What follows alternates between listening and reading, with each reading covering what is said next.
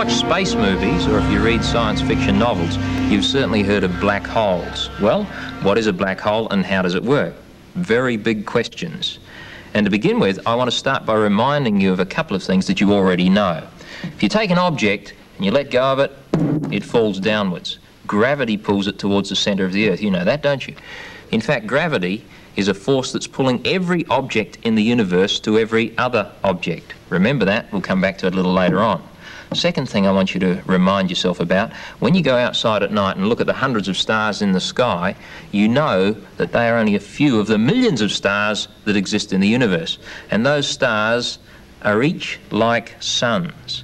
You might say, but they're much smaller. Oh yes, that's because they're further away. In fact, many of them are much larger than our sun, but they're big balls of flame.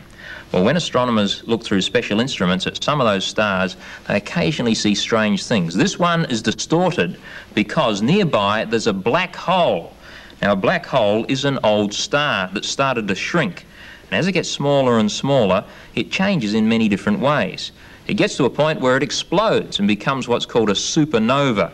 A lot of material is thrown off, but the material that's left continues to shrink and to concentrate itself, and so gravity, that pull towards other things, becomes greater and greater. So it pulls all sorts of things in towards itself.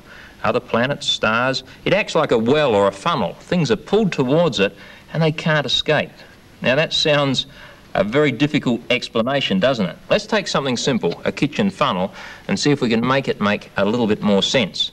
I'll take a ball bearing and I'm going to spin this around inside the funnel. But before I do, I want you to notice something.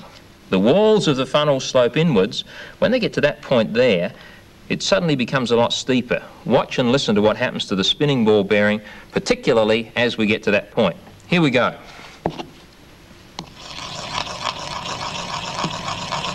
Watch carefully. Right, you saw the ball bearing get faster and faster and faster. When it got to the narrow part, it sped up so much that it just vanished down the hole. Well, it's a little bit like that with a black hole. It's a space out there in space where things are pulled in towards it.